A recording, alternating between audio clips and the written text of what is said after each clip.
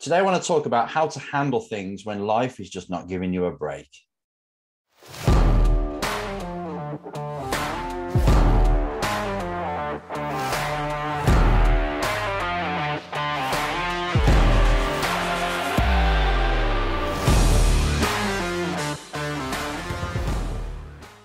Hey race drivers, it's Enzo with the Race Driver Coach Show. Thanks for tuning in, for watching, for listening, however you're consuming this. We just got off the back of Monaco race, and it's pretty much the jewel of our crown in F2 and F3 and the other Porsche and regional that's there. It means a lot because it's where you get to see drivers pushing themselves to the absolute limit in qualifying. The race, however, is always a bit boring, but qualifying is always a spectacle, kind of like Indy 500.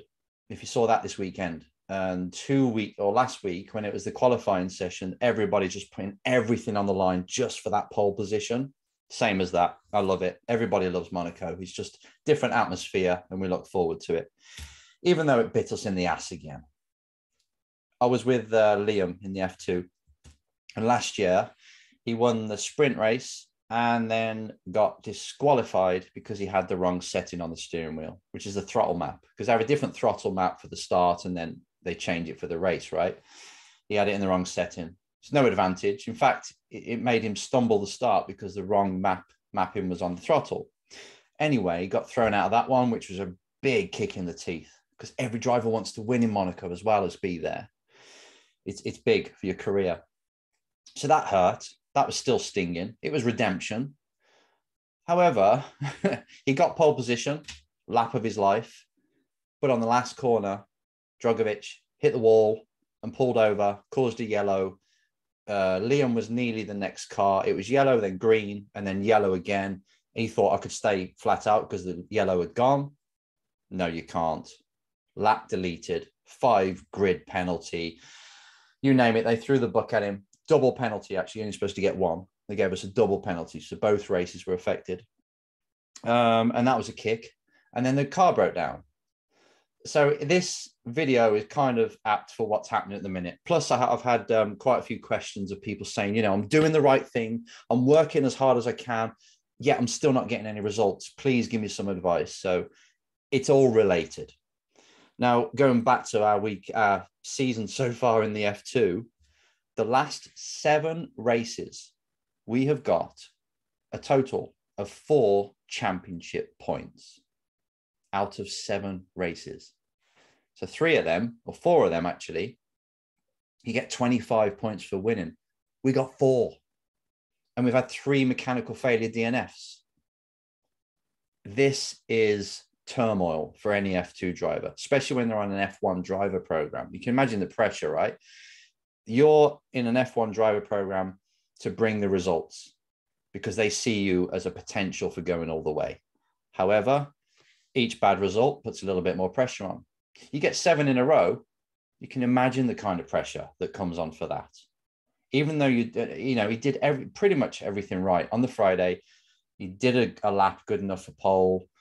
A lot of people didn't really lift, because it was a weird yellow flag right at the end of the lap. But these things happen. And to pick yourself up from that and then compete at your best the next day, that's a skill. It's difficult to do. It takes mental conditioning, but that's what top race drivers have. They can be deeply depressed because they've just had some bad news, like a disqualification or breakdown or something, with the career. Boschung's going through it at the minute. He's done his neck in and he couldn't even race. And that was his big nearly home Grand Prix or race in F2. So it is difficult. You constantly in motorsport getting a kick in the teeth. It seems like it's every weekend. Karters that are watching this, you'll know that you've got the best piece of kit, you know the track, you're racing really well, but you get taken out left, right, and center all the time. It's hard to get on a winning streak, even though you are ticking all the boxes and doing what you should. So it can easily make you think that no matter how much effort I put in, no matter how good I am, it's still not making a difference. I'm still not progressing. I feel like I'm stuck. Well, I'd like to say, welcome to life. It's like that. I'm afraid work ethic is really important, right? Your talent, your skills, really important. Your everything, how you apply yourself, and the peripheral skills that you've got to your craft, how deep you go into it, all really important.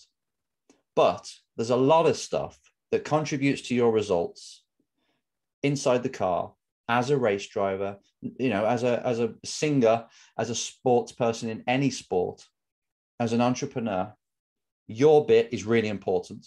But the other elements like blind luck, timing, being in the right place, the right time, the actions of others, the industry as a whole, if it changes due to COVID or whatever, the situation changes, all these things that are kind of out of your control, they have their own say on whether you're going to get what you want out of life and out of your sport and out of your career.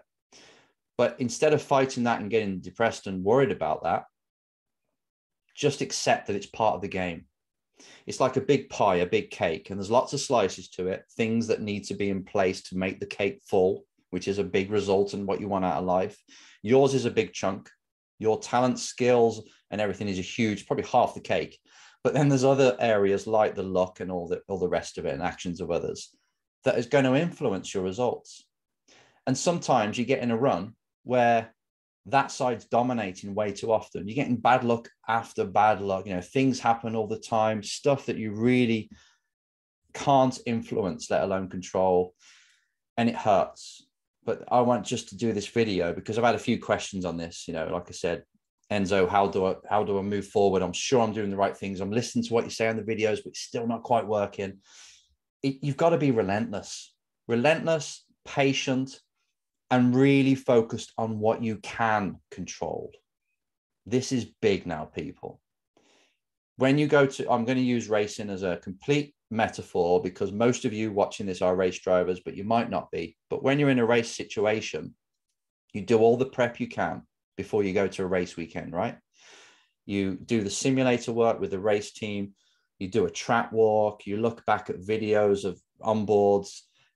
You've been there before, so you go over your notes if you made notes last time you were there, and you watch races, and you're pretty specced up on everything. So by the time you hit the track, the first lap, after you've worn the tires up, you're pretty much there. You're within a second of what you're going to do the whole weekend if the track stays the same. But so to say, so is everybody else.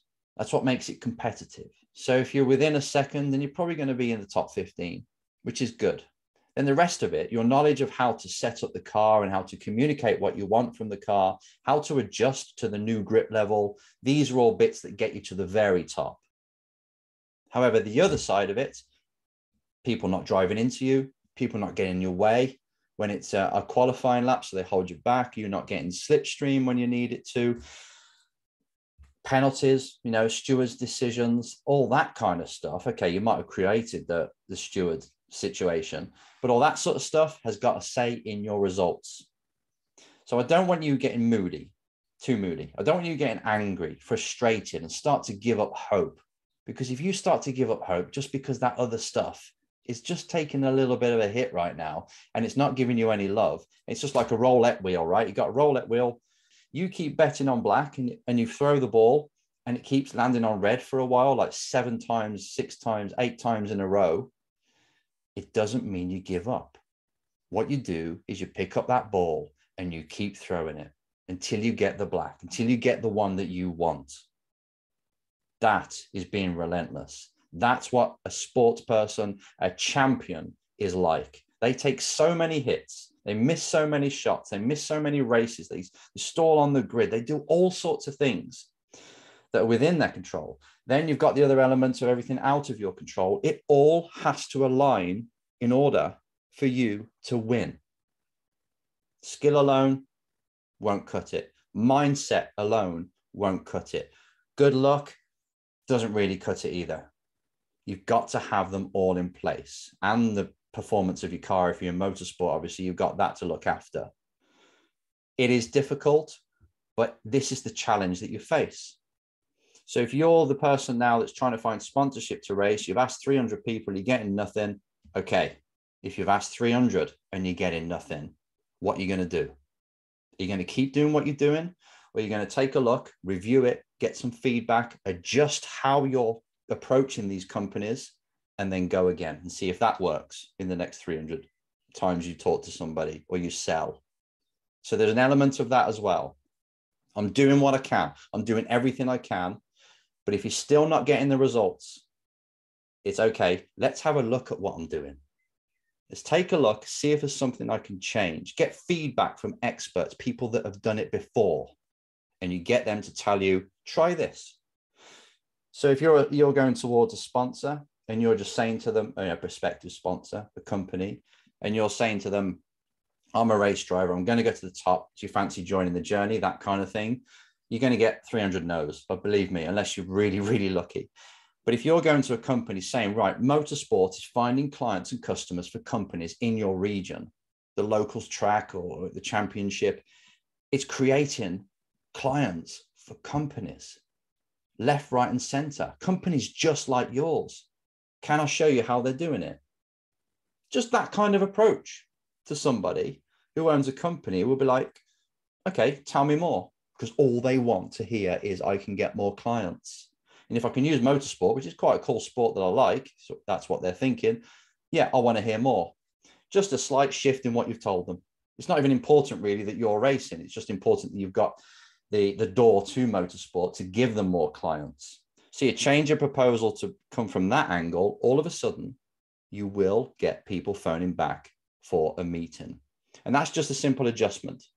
So if you're really striving to create something in your career or in the race weekend, and you're doing what you think is right, but you're still not getting the results after a long time, that might not be the other part of the cake. That might not be just luck and timing and things like that in other people's actions. It might actually be the way you're asking, the way you're approaching things, the way you're training is not working. So there's two sides of it. The first side is just understand that there's other elements to the equation of creating a result that you can't control. Accept them, know they're going to happen. Sometimes you'll have a horrible run of a whole year of bad results, not being your fault, but you've got to stay true to yourself, stay faithful, keep working, because it will turn around. However, if it's going on too long, or you've got a little sneaky suspicion that you're doing things wrong or something's not right, review what you're doing, change your approach, and go again and see what that's like. Give it this similar amount of time to see if it works. 2 strategies there, very simple. I haven't really gone that deep, I just touched the surface, but you can pretty much start to get an idea. That's 2 strategies for how to move forward when you feel stuck, yet you feel like you're doing what you should be doing. Life will always test you. The universe is watching you right now, or whoever it is that's in control. I just like to think this, I like to believe things that are quite wacky, but get me to perform better. Somebody's watching you. They want you to prove that you deserve the shot that you really desire. So if you're doing the right thing, and you are actually doing the right thing, you're working well, you got the right mindset, you're controlling your emotions, you've got the right skills, but it's not happening, be patient. Things take 10 years sometimes before you get just a little bit of progress, but then it takes off. Very often that happens.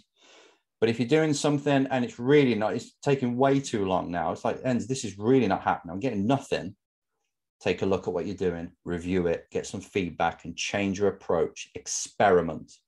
It's just like when you come into a corner, right? As a race driver, you know the line, you know exactly when to brake, you know when to put the power, you know where you want to be to the exit, perfect, that's working. But if it rains and you're just trying to stick to that line, the situation changed, COVID changes in the real world, but you're still trying to take your dry line, might not work. Now you've got to experiment. Try braking earlier, try braking later, take a wider line, take a tighter line, use the curb on the apex to see if that rotates the car, get the wheel straighter before you put the power on, all these things, right? So I'm using a corner now as a metaphor for life, but it's a case of, right, I'm going to experiment and try different things. If it's really not working, I can see other people doing it and I'm not. All in all, life is tough. You can do the right thing, but it won't give you what you want. It's up to you to decide, am I doing the right thing and keep going? Or shall I take a look at what I'm doing, change and go again and measure it?